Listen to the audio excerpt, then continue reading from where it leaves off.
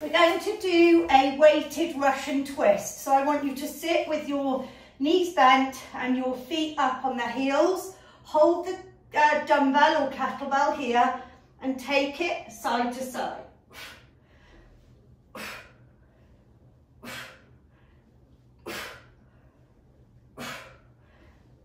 You can see that I'm not moving my upper body, my lower body, sorry. I'm just moving from the shoulders, the eyes, and the head follows the movement. But from my hips to my feet, stay exactly still. Exhale. And make sure you're leaning back enough so you feel that biting point on your core.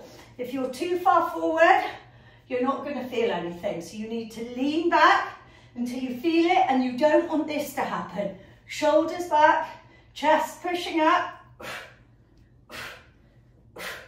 Weighted Russian twist.